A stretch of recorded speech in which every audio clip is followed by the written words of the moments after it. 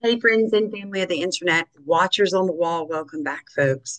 We have to go deeper with the 100 plus cremated human remains found in the desert, not very far from Los Angeles. It was actually found in a little town called Searchlight.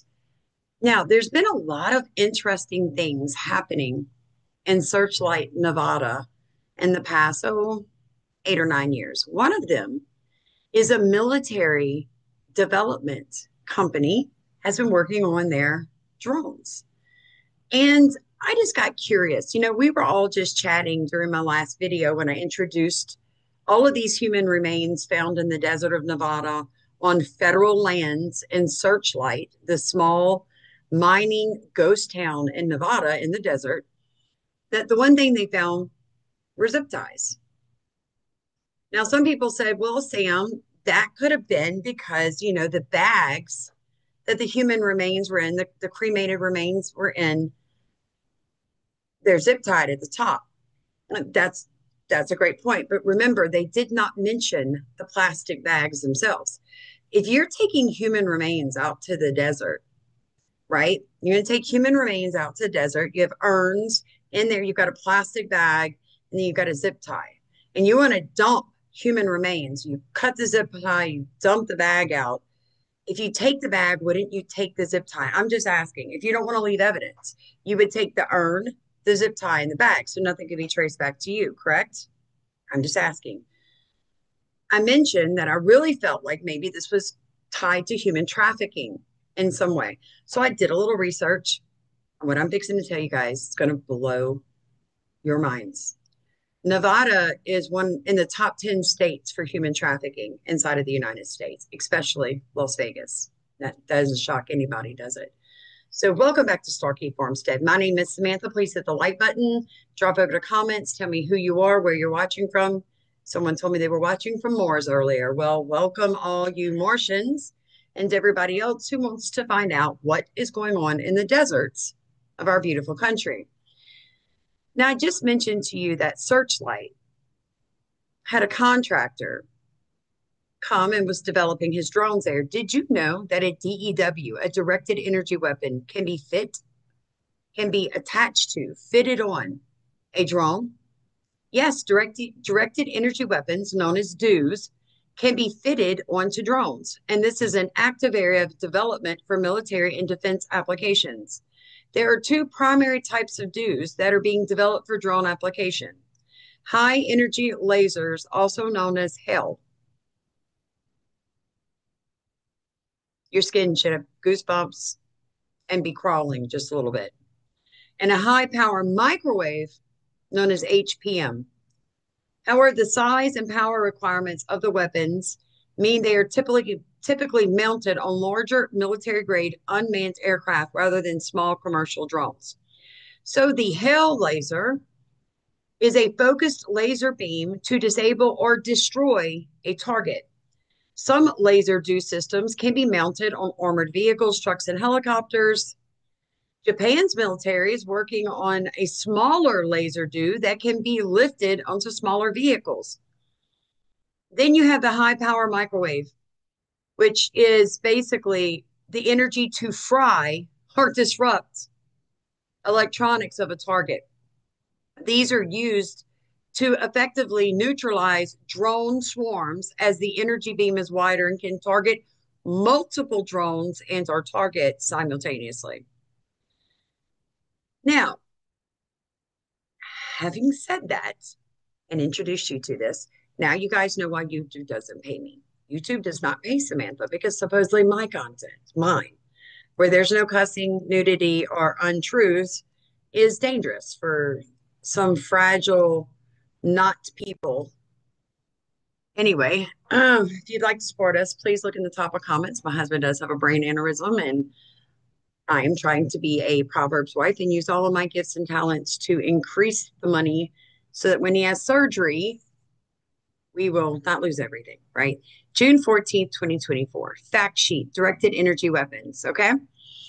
So a DEW is used It is what uses electromagnetic energy to engage and neutralize enemy threats and assets. They encompass high energy lasers and high power electromagnetic systems, including millimeter wave and microwave weapons. Okay. So, how do they work? They operate within a specific range of electromagnetic spectrums. The spectrum includes light, characterized by wavelength. Different wavelengths impart unique properties affecting penetration capabilities through various materials, such as metal or biological tissue. So don't tell me they can't use them on humans because they most likely are doing that, right? So I'm showing you this because we were all talking about why in the world were there zip ties and cremated remains, but there are no urns and there are no plastic bags. There's just zip ties and then a pile of human ash and bone. Well, let's talk about this. So there was a developer from an El Dorado facility bring Searchlight airstrip into testing circles. So what do we have here? This was in 2017.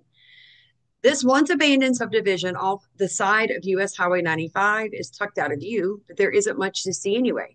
Just some houseless streets next to a mile long airstrip. Okay. But Jonathan Daniels, if he has his way, will be buzzing with drones. So Daniels, the founder of Henderson-based Praxis Aerospace Concepts International, recently leased about an acre of land at the Searchlight Airport for his drone testing business. His plans to start working from temporary trailers, the site has water and power hookups, by mid-May or eventually build a permanent facility. All right. It says, at first glance, Searchlight seems like an unlikely place for aviation technology. It's 40 miles south of Boulder City, outside of Los Angeles. There's not much there, right? Government officials and industry executives are trying to make Nevada a major hub of drone development and testing. So there it is, right? He is a 45, or was a 45-year-old former helicopter pilot and infantryman. He founded Praxis in 2011. The company mostly provides testing, training, and other service for owners and operators of drones and robotics. Right? He really wants a 50-acre property designed to include 15,000 square foot terminal and 860,000 square feet of warehouse, hangar, training, office, research, and development. Okay. I just want to share that with you. All this in the same area that all those little bits of human bodies, right? So this right here is like a video of his drones flying in the air. Is that we have some operations in the El Dorado Valley that we're now going to be able to connect to. And what that'll do is that will give us an immediate 35-mile corridor from here all the way up to Railroad Pass and back to do unmanned aircraft testing. We've had startups, we've had universities, we've recently announced partnership with federal agencies, as well as original equipment manufacturers and service providers themselves who just need a place to go fly and test out what they're doing. So it's not a test so much of what the equipment is capable of, it's how they're going to use the equipment. If I could have designed a turnkey instant airport for unmanned aircraft, it would look just like that. Really? Because it's got the water, it's got the power, it's got the paving, it's got the subdivisions, it has a fantastic runway, it's in perfect airspace, there's no corridors over us, we're not interfering with anybody, and it's at the southern end of the valley that we had picked and that we've really been spending about 5 years putting together to do all the exact same things, right? Because we can go fly on the solar plants, we can fly on the power lines, we can do all the things that people want to be able to do, as well as the wildlife conservation and, you know, the industry behind what drones really are capable of. And so it's not a come out here and pay to go fly, right? Just like an airport, you don't have to pay every time you take off land of airport. You pay for the services on the airport if you use them. So part of what we're trying to do is gather up people who are entering the industry and kind of help them not be gray market and black marketeers and make mistakes that hurt the industry. Here's a place of, you know, a safe place. You want to learn how to fly, you want to do this right, come out here, you can fly, you can do the things you want to try, you have people you can lean on, but it's not just hobbyists. It's So I want to show you that. Also want to show you guys this real fast. Nevada missing persons. First thing I want you to notice is the dates. All these people are missing and then their ages. 16 August, 16 August, 15 August, 14 June, 14 August, 15 August, 17 July, 16 May. It's all 2025. 14 July, 16 July, 18 July. Look at their ages. 16. Look at this, folks. All these kids missing around Las Vegas. Searchlight is not very far from Las Vegas. Look at these children. This was one of the oldest ones from 2022. Here's another. So these must be brothers, Jonathan and Christian.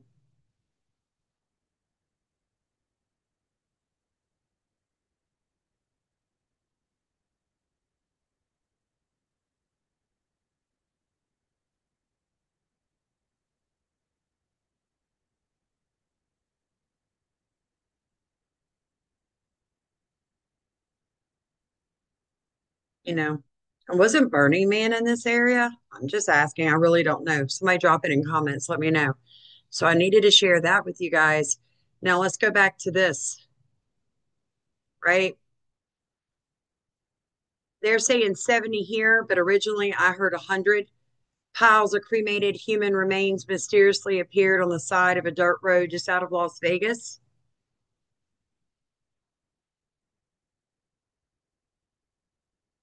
Around 70 piles of cremated human remains were discovered along a dirt road near the rural community of Searchlight, about an hour south of the city. The discovery was made earlier this week when someone stumbled upon the scene and shared a photo with local news. Officials from the Bureau of Land Management have confirmed that the piles are indeed human cremated remains, which are actually pulverized bone left after cremation. While Nevada law allows people to scatter ashes on public land, Okay, so I'm going to say this. You guys know I'm not going to curb my mouth. I saw what happens when dew is used as a weapon. Okay, I saw it with my own eyes in Maui, right? Could a dew weapon attached to a drone, I'm just saying, have been responsible for this, knowing the human trafficking that happens in this area, knowing how many children are missing in those age range in this area. If zip ties, no bags, no urns. Just one little piece of bottle was found. They called it an urn, but that could have been a glass bottle broken in the desert. Who knows? I would have expected 100 urns, right? What if people walked out there zip tied and then they tested a drone? Because if the dew weapon is set for biological material, it's not going to melt plastic.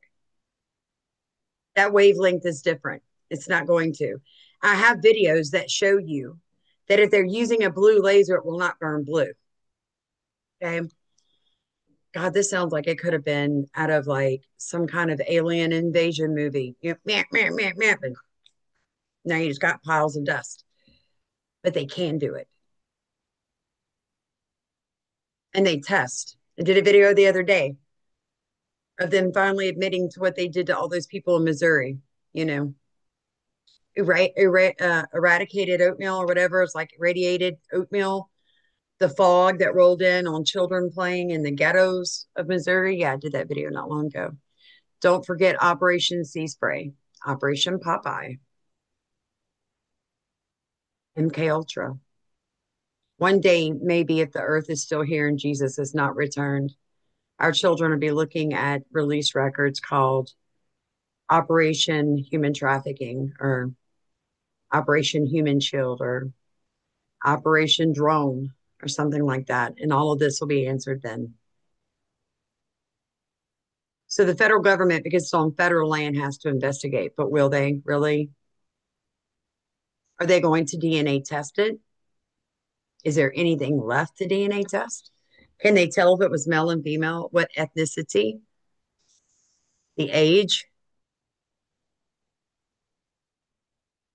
It's terrifying. But I wanted to share all these little bits that I found, and I'm gonna let you guys just run with it. Everything's in description. I hope you guys appreciate me reading your comments, looking at what you said, and going to do further evidence. If you do appreciate that, please pray about rowing in our boat. If everybody would send $1, you guys could legitimately hear me. Please help me quit saying, please send $1. But without you two paying me and my husband as sick as he is, I really genuinely need you guys' help so that I can continue this. And by the way, if you've not done so, you can find our book just about everywhere. Walden's, Walmart, Barnes& and Noble, eBay, Amazon, and Kindle. Growing Under a Poison Sky. I love you guys so much. Be blessed. Let me know what you think. Let me know what you found.